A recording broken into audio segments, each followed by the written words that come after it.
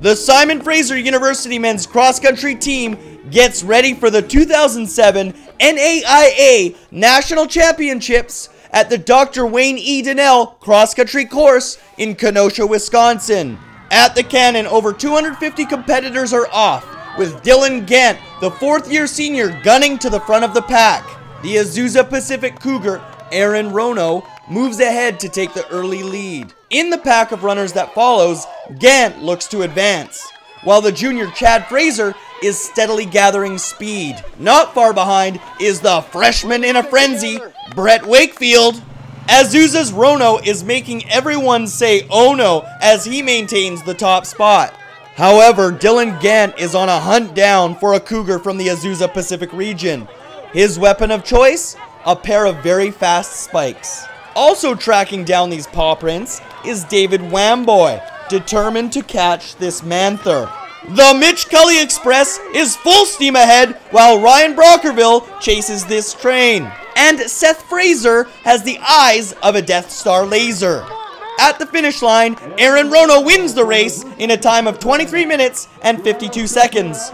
A gigantic performance on this day from Dylan as he strides in at 14th place, running his final cross-country race for the clan. Next in for SFU, finishing 21st, is Wamboy, who earns All-American honors. The Mitch Cully Express, rolling like a freight train, puffs his way to a 56th place finish. Running for mayor of Marystown tomorrow, today Brockerville runs in at 4th for the clan. And fighting the Kenosha cold to finish out the top 5 for SFU is Seth Fraser, while twin brother Chad charges in to finish 6th for the clan. And finally, Brett Wakefield shows his skills with a strong surge to snatch the 7th spot.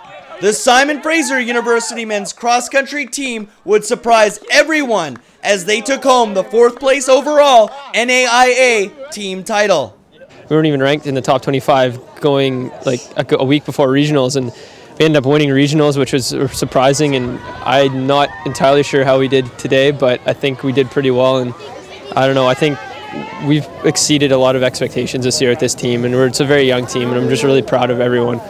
I think during practice and outside of practice, we're a great group of friends, and we know each other inside and out. You can just look at one of the guys and you can automatically tell something's wrong or if they're just having a great day. So I think just on the van ride down here, I think we were singing along in a couple of songs, and you could just tell everyone in the van was just ready to run the race and felt great. So.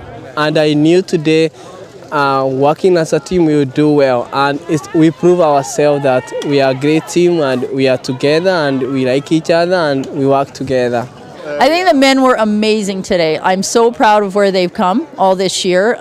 They started in August at the training camp with a huge motivation and a goal to get here, and then they did their best every step of the way today. I think they are as surprised as I am that they placed in the top 4. They're going to get rewarded with plaques, and it's better than we have done for many, many years as a team. So really proud of them. I know we've got great things to come next year. We're only losing one person. Obviously, it's a big loss in Dylan Gant, but we've got some great freshmen to take that place, and we've got Chad and Seth back next year for their senior year. So I'm really excited about what's to come for the men's program. I know they're extremely happy and satisfied with their performance here today.